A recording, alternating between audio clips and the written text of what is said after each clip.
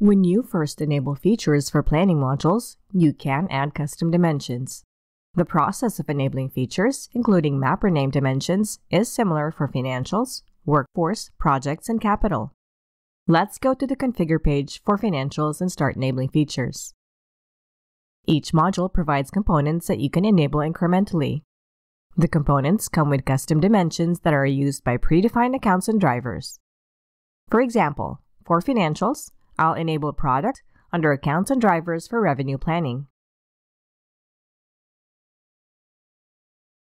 You must define all custom dimensions the first time you enable features, drivers, and options.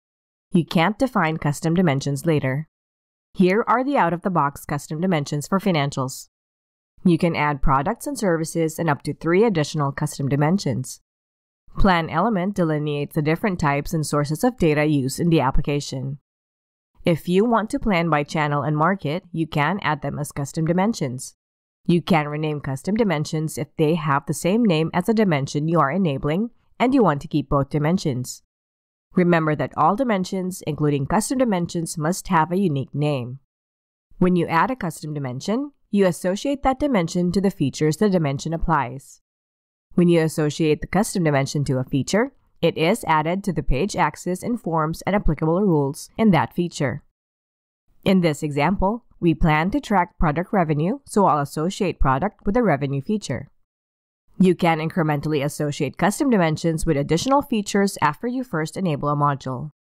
After verifying your selected features and custom dimensions, run the enable process.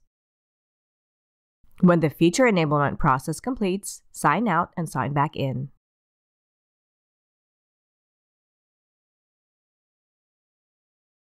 I'll go to Dimension Editor and review the custom dimensions added during the enable process. In Dimension Editor, I'll select the Financials cube. Here are the custom dimensions I added: Plan Element, Product, and Market.